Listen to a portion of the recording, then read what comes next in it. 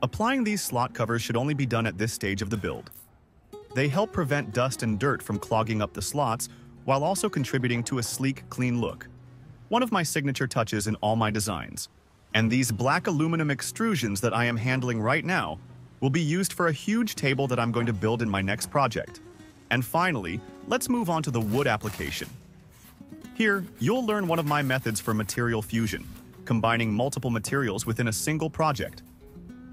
Properly securing wood to aluminum extrusion is an art in itself.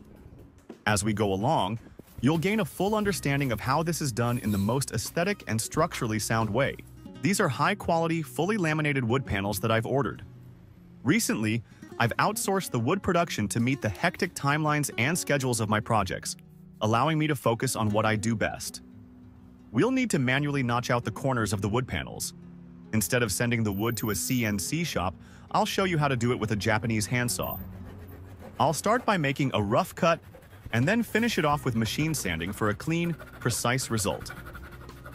This project involves sourcing so many parts and materials from multiple suppliers, and sometimes I find it mind-blowing that, somehow, everything still manages to work in sync, and we end up with a perfect product.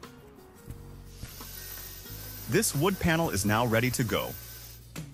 As of now, everything has been done according to plan. I haven't done any test fits yet, so whether everything will come together nicely is still unknown. What do you think? Will the wood panels fit properly? Well, let's see.